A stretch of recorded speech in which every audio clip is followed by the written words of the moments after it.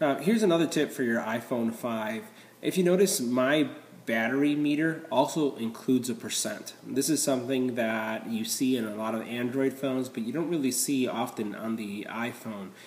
Today I'm going to show you how to turn on that feature, because it's a little hidden, so you can see what percentage of battery you actually have left. So this is where you'd go to set up the percentage.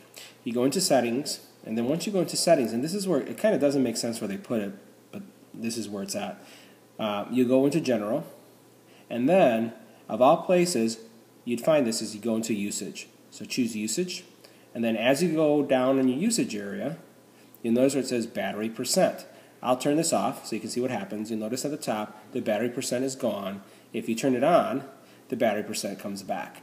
So this is a great tip. I wish it was a default function, and I don't know if it makes sense having it under usage, but that's how you turn on your percentage for your battery.